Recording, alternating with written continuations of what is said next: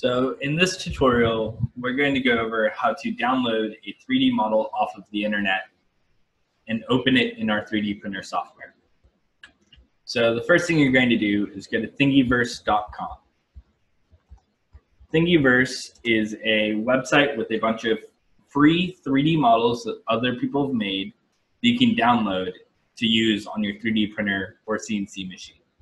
So the first thing we're going to do is go to the search bar that says Search Thingiverse and search for a simple phone stand. You can see that it'll pull up a bunch of them.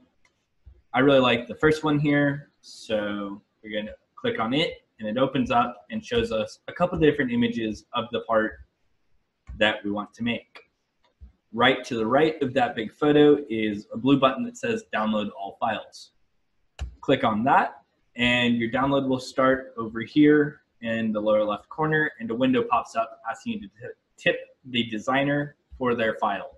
You don't have to pay them, but if you feel like it, you can. We aren't going to, so I'm just going to exit out of that. And then right-click on my download and click Show in Folder. Now you can see that it's pulled it up here at the bottom, Simple Phone Stand 2. You want to right-click on that again and select Extract All Files. This will unzip the zip folder and put all of the files that you need into your download section so you can access them. Now it pulls up the unzipped folder, and what you want to do is click on Files. And then in there, it gives you this STL model file. And on the computers in the makerspace, that file will have a little blue C emblem next to it. Click on that, and it'll open up the Crua software.